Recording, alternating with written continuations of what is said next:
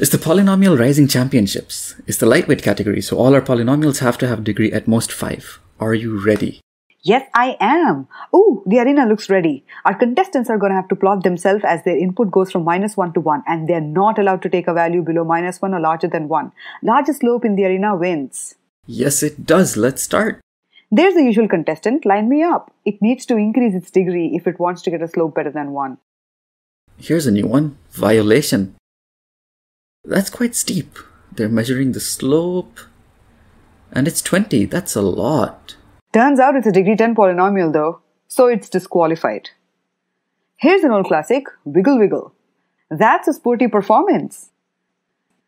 And a slope of nearly 7. Not bad. Wait, the Shev's contesting here? Whoa.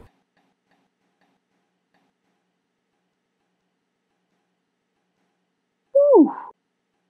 Damn.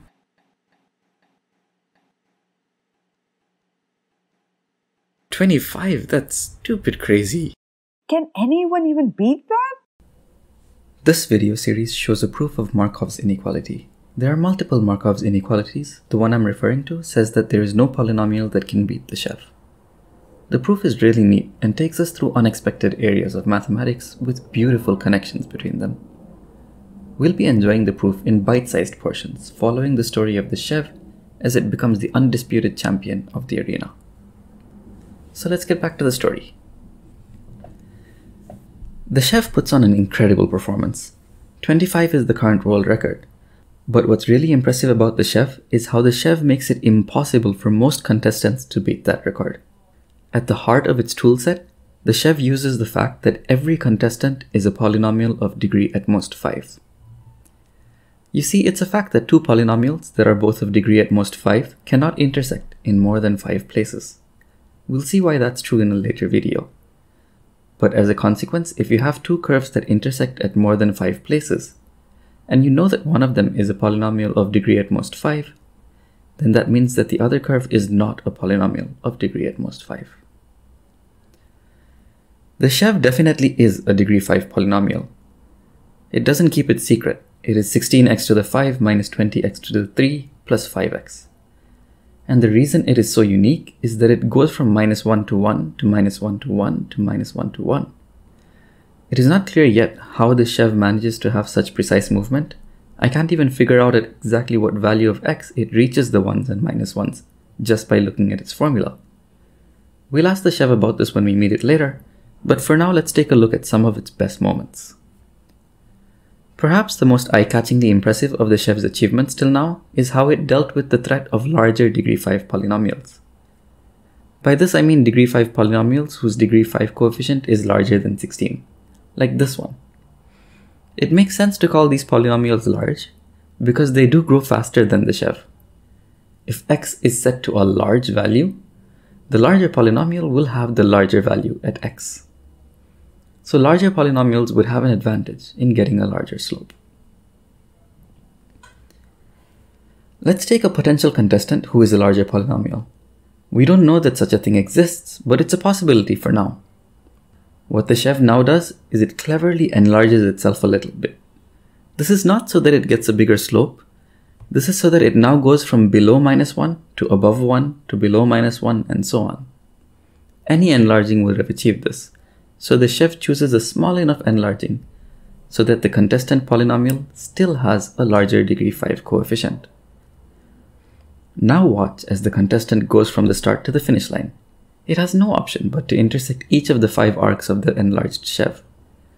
And at the finish line, it's smaller than the enlarged Shev.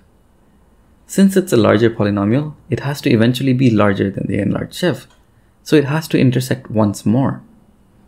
That's 6 intersections, so this curve here cannot be a degree 5 polynomial.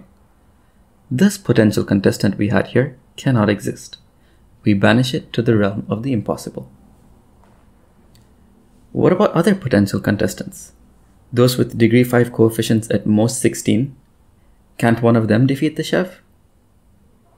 The issue gets a bit messier here, and the Shev hasn't managed to rule out this possibility completely yet. It has ruled out some special cases though. For example, the potential contestant with slope larger than 25 in the last segment. So this time the potential contestant has slope larger than 25 somewhere in the last segment. Let's assume it's here. The Shev had a neat trick going with forcing 5 intersections. So in a hope to do the same thing, the Shev will enlarge itself again. This time it makes sure that its new maximum slope is still smaller than that of the potential contestant. Additionally, the Shev slides sideways so that it intersects the contestant at the place where it has a larger slope. This sliding does change the enlarged Shev. If it slides 0.1 to the left, it becomes 17.6 times x plus 0.1 to the 5 minus 22 times x plus 0.1 to the 3 plus 5.5 times x plus 0.1. At any point, the value of this polynomial is the same as the value of the enlarged Shev when the input is 0.1 to the right. Or in other words, this is exactly the enlarged Shev shifted 0.1 to the left as we wanted. We can expand it, but what's important to note is that the coefficient of the degree 5 term will not change.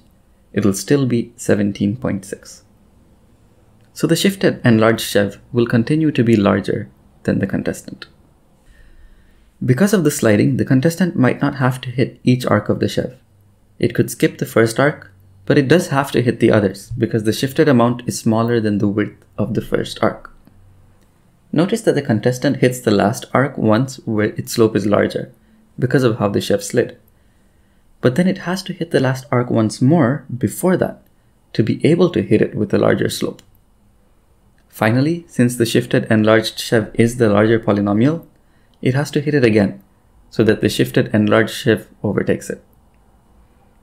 That's 6 hits, and so even this kind of contestant can't actually exist.